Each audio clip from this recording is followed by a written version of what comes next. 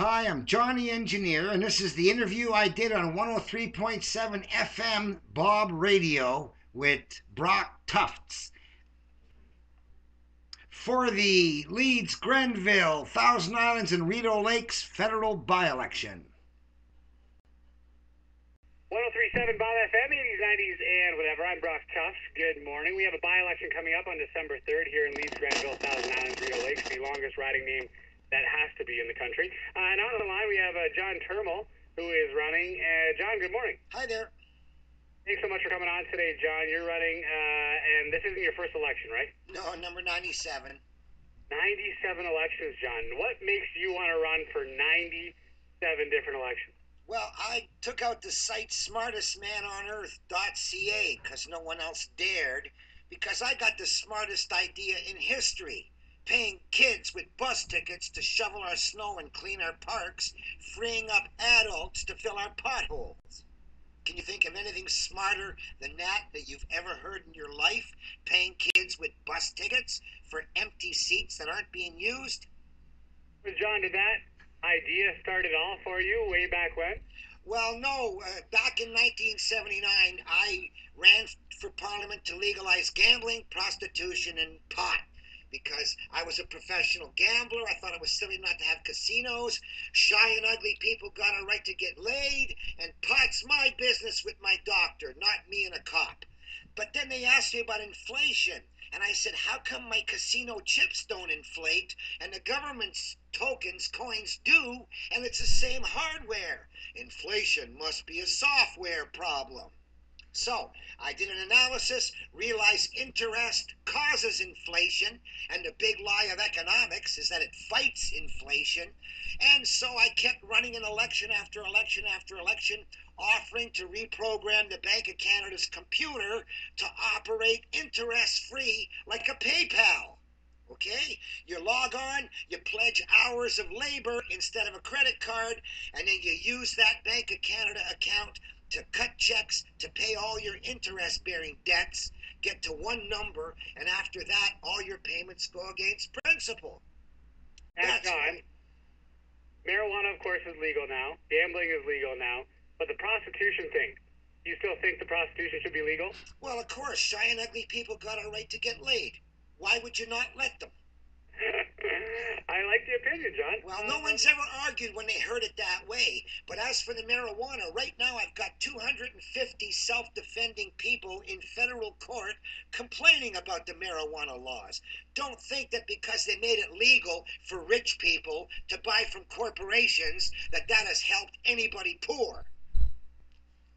Do you think that marijuana being legal hasn't helped anybody that's poor smoking marijuana? Well, I'm saying that the current regime, which makes it legal to buy high-priced pot from LPs, isn't helping poor people who can't afford to buy it from LPs and who want to grow it themselves. But then the government stalls their applications for half a year, and I've got people suing for damages for having their applications stalled that long.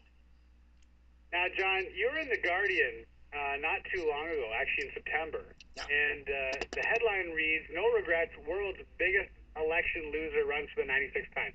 So this is your 97th time, John. Why do you keep doing this if you keep losing? Well, because paying kids with bus tickets is the smartest idea on earth.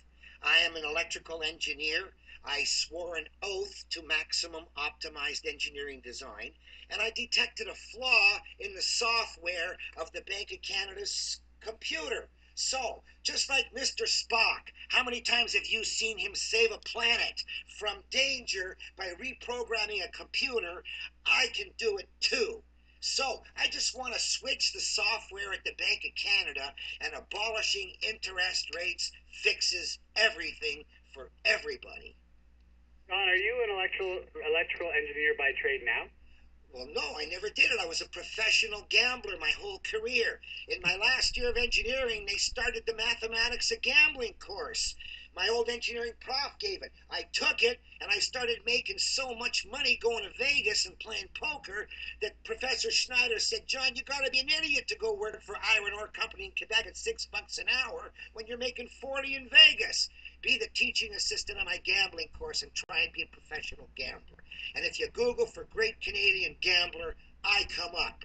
If you've ever seen the movie Rounders with Matt Damon, the scene at the Trump Taj Mahal in Atlantic City, every card game's got its guy they call the professor.